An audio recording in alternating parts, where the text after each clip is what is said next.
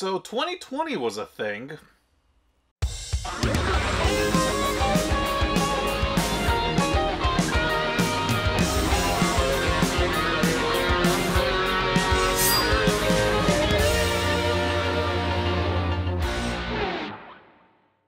Let's cut to the chase. 2020 wasn't what I would call a good year in general. But thankfully, despite all the bad stuff that happened to us, the games ended up, pretty good actually. It's really amazing that so many developers had to transition to a work-from-home situation and to deliver such great and unique experiences.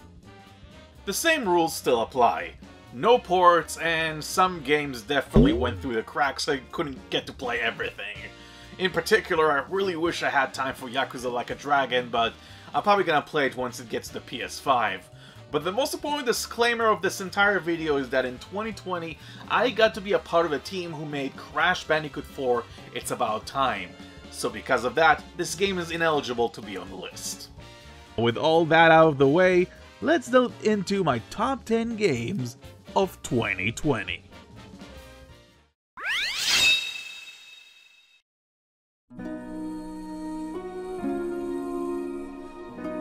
If imitation is the sincerest form of flattery, then Nintendo should definitely feel flattered by Immortals Phoenix Rising. And yeah, it is definitely a Breath of the Wild copycat, but I consider it more of a loving homage than blatant plagiarism. Unlike the bloated, empty areas that plague most of Ubisoft's titles, the game has a much smaller, dense area with more enjoyable activities. There's absolutely no hand-holding, as players are free to explore their heart's content. Besides designated challenge vaults, which are pretty much the shrines from Breath of the Wild, there are some clever puzzles hidden throughout the open world itself to solve. Not only that puzzle solving is engaging, but so is the combat. Stringing combos with Phoenix's weapons, alongside parrying and dodging enemy attacks, has a good rhythm to it. It becomes even more extravagant once new abilities are unlocked too. Granted, there are some polish issues. Aiming throwable items can be kind of a pain, and some physics-based puzzles have shoddy execution. This one in particular made me so frustrated I had to look a guide online to see how to solve it, only to figure out I was just doing everything right and I was just being incredibly unlucky. And the humor is definitely subjective, and I know this is weird coming from me, but some of the jokes definitely don't hit. But warts and all, this is a pretty engaging experience that you can just sink in so many hours into. Plus, I have to give it credit for teaching me more about Greek mythology. Even though this is not the last game on the list to feature a game based on Greek mythology.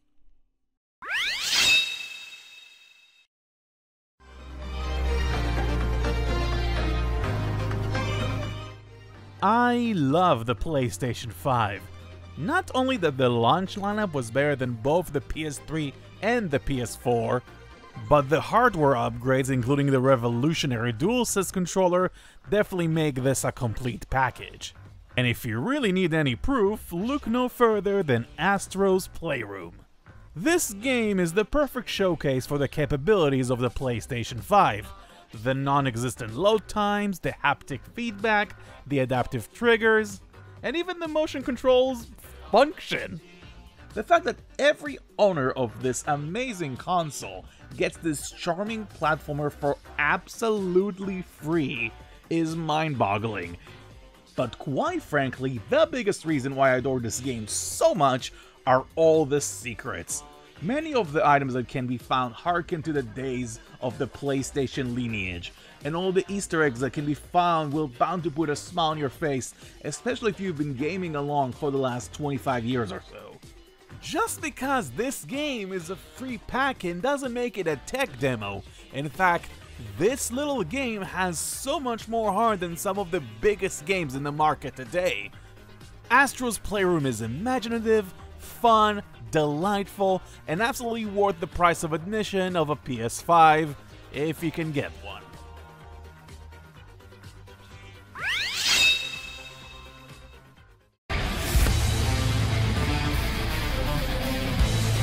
When Sony first unveiled the PlayStation 3 at E3 2005, they showed this tech demo. And that is when the hype first began. I wasn't expecting a Final Fantasy VII Remake, I thought this was purely a tech demo. But lo and behold, a decade later, they actually announced the game. So everyone rejoiced, even though they had to wait 5 more years to actually get the game. And the good news? Square treated this with the absolute respect it deserves.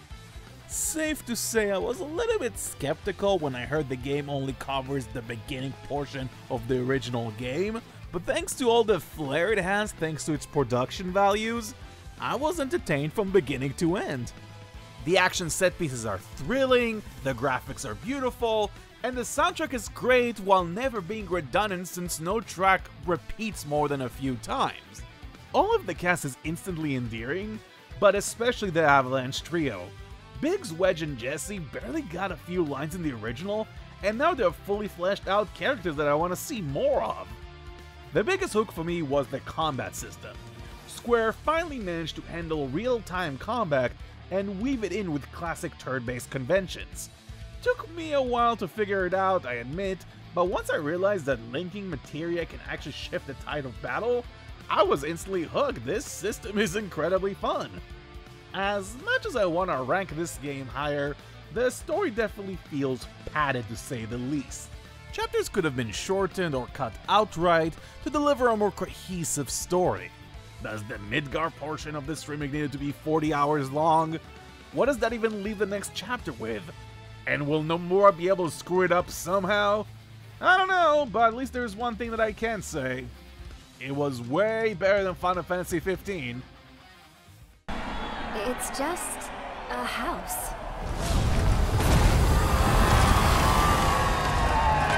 It's no ordinary house.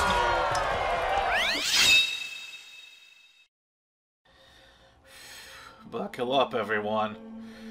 This is gonna be quite a doozy. Oh boy. I remember when Neil Druckmann from Naughty Dog had an interview with Kotaku when he said that unlike the original game's theme of love, as in how much you would go to save the one you care about most, the sequel is going to focus around the theme of hatred. And from that moment I knew this game is going to upset me quite a bit. And there are many story points that I'm not gonna spoil that definitely upsetted me, but honestly, I rather commend Druckmann and his team for the goal they had to push boundaries when it comes to storytelling in video games. Even if the feeling I got caused my stomach to churn, it caused a reaction, and I like to be challenged when I play a game. And I really have to commend the cast for the outstanding job, especially Laura Bailey, who did not deserve the backlash she got because the way she portrayed Abby is nothing short of stellar.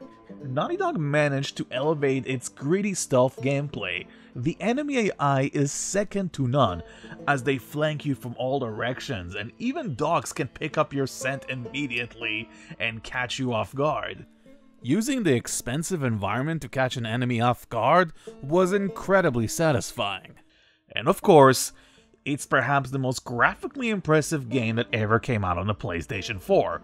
I'm not only talking about the beautiful grassy, decaying open areas, but the individual desolate apartments are so detailed, it's easy to start theorizing what did people do before the outbreak started. So, with all that said and done, why can I place this game any higher than this spot? Honestly, this experience might have been a bit too harrowing for me.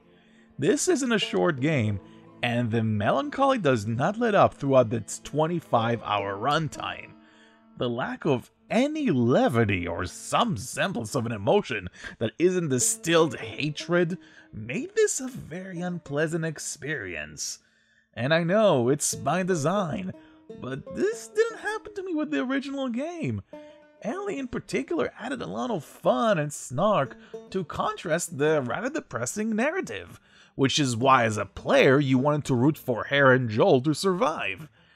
And I don't mind that Ellie changed since the first game, that's perfectly understandable, but none of the other characters really balance her new perspective on life, which makes playing her kind of a chore.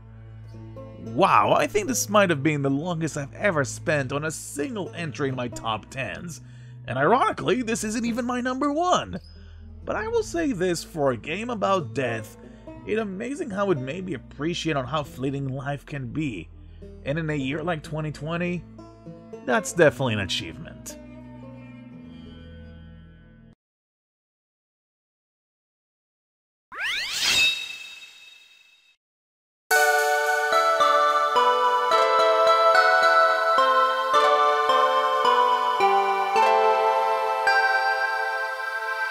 Sometimes a game comes around that I have no idea how to classify, and Bugsnax is definitely one of the most imaginative games I have played in years.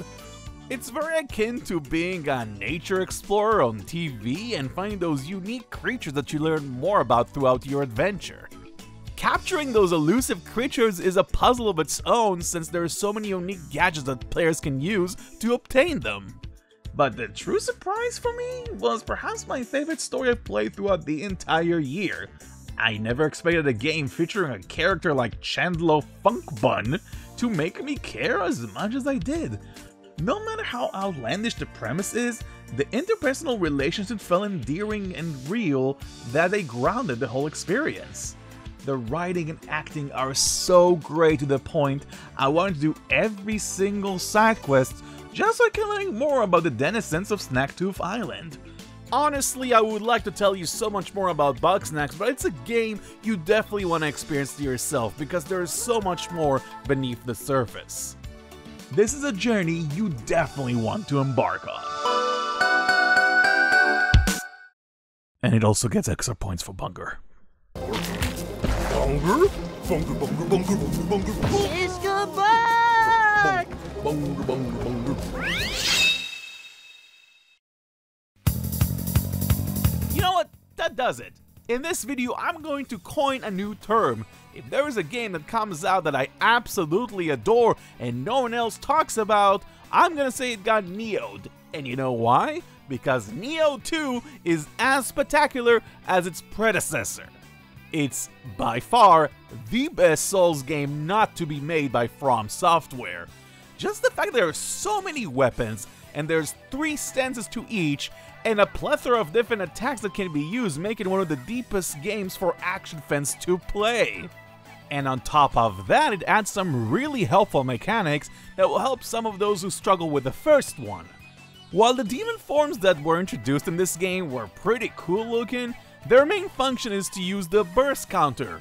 Unlockable attacks in Souls games can be pretty devastating one-hit kills, but using burst counter at the right moment to nullify the attack is some of the most satisfying gaming moments I have had throughout the year. I really don't know what else to say. I've been preaching about this game 3 years ago with the original, and I don't know what else to say about the sequel. Oh, I know! Do you have a PS5? Are you one of those people who really enjoy the Demon's Souls remake? Well, get Neo! Considering that this game and its predecessor recently got remasters for the PS5, you have absolutely no excuse.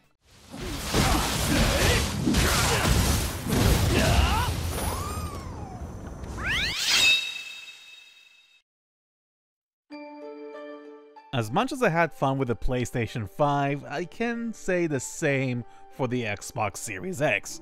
It's a great machine, I just wish there were more games for it. But one definitely stood out, and that's Ori and the Will of the Wisps. I finally got a chance to play The Blind Forest, and it was definitely expertly made, but isn't without its flaws, especially the very mediocre combat. Will of the Wisps took the one flaw the original game had and fixed it completely. The combat is really enjoyable, especially with all the different attacks that Ori can use. Enemies are harder to take down, but thanks to the new arsenal, it's far more engaging, and not to mention the absolutely terrific bosses. Traversal was also massively improved as Ori gets new abilities like a handy side dash that more than often help me through tough jumps. It's much more forgiving with an automatic save feature and an upgrade system that feels less rigid and allows players to invest in the abilities they see fit. But I would be remiss if I didn't mention how emotionally moving this game is. With very little dialogue, this game managed to make its Walden characters. For every sad and crushing moment, there is a cute moment that will actually put a smile on your face too. I am not ashamed to admit, this game made me cry twice, and there are very few pieces of media, let alone games, that cause me to have such a strong reaction. Ori and the Will of the Wisps is as touching as it is masterfully designed, and a game that should absolutely not be missed.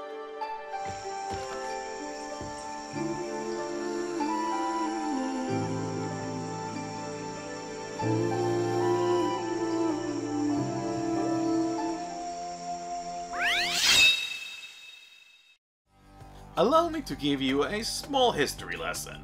This right here is Greg Kasavin, one of the premier game reviewers of GameSpot in the early 2000s. He left the site around 2007 in order to start his own career in the video game industry until he finally founded his own company, Supergiant Games. And yeah, they made some pretty awesome stuff that I just never had the time to play, until now with Hades. Yep, you knew this game is gonna show up on the list, so let's talk how great it is now. Hades is a roguelite game through and through, going from room to room, beating up enemies with a variety of weapons, dying over and over, rinse and repeat. But what makes it stand out in its genre is its story. It's amazing how a game takes a simple premise of escaping Tartarus and weaves it into the mechanic of roguelite games. You can spend hours dying over and over, dozens of hours, and yet the character dialogue never repeats itself. And more importantly, everything is so well written in voice. Heck, my favorite character might be Hades himself. And besides being a giant unstoppable force, he's usually at his desk dealing with paperwork and berating his son. In addition, the combat and controls in this game are nothing short of sublime. Every maneuver feels precise, and experimenting with all different weapons and buffs make each run unique. Every death I knew was due to my own faults, and I learned through my own mishaps how to become better. To me, it's amazing a game that relies on such a repetitive formula can find ways to surprise and innovate dozens of hours in, even past the initial credits roll. The sheer commitment of Supergiant to imbue so much character into this genre helps Hades transcend above its competitors, and it's one hell of a time.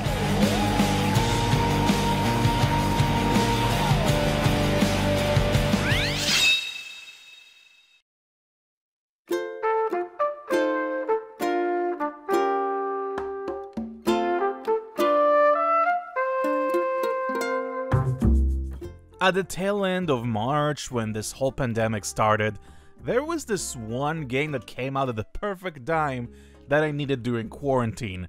A game I can just immerse myself in and not have any care in the world. And that game is Doom Eternal. Doom Eternal takes everything that worked in Doom 2016 and makes it better. It's one of those games that I never dread going to a room full of enemies. In fact, I'm filled with glee. Because man, all the creative ways you can kill demons in this game is just staggering. Each weapon has 2 mods that players can experiment with, grenades that can freeze enemies, a chainsaw that can help you replenish ammo, and of course the glory kills that no matter how many times I do them, they never ever get old. Ever. And I really enjoyed the platforming too. And I know it's kind of a hot take to platform in a first-person shooter, but thanks to the myriad of moves the Doom guy has, like climbing on walls or swinging on monkey bars, it was incredibly fun. Not to mention all the cool secrets that can be found thanks to those techniques. Speaking of opinions I'm clearly the minority at, I like the fact I'm not just in Hell or in Mars, and I get to explore different kind of planets and areas. I am the person who grew up with platformers, so I'm used to going from grassfold to icefold, so I like the visual change in scenery. And speaking of things that appeal to me, that's really the reason why Doom Eternal is so high. I just have this arcade sensibility when it comes to gaming. I don't like to be bombarded by story or just slog through lots of prologue material. I just want to press start and go. Even though the story moments in Doom Eternal did make me chuckle here and there. And you know what? If that's the kind of game you like, I cannot recommend this game enough. Give Doom Eternal a chance, you won't regret it.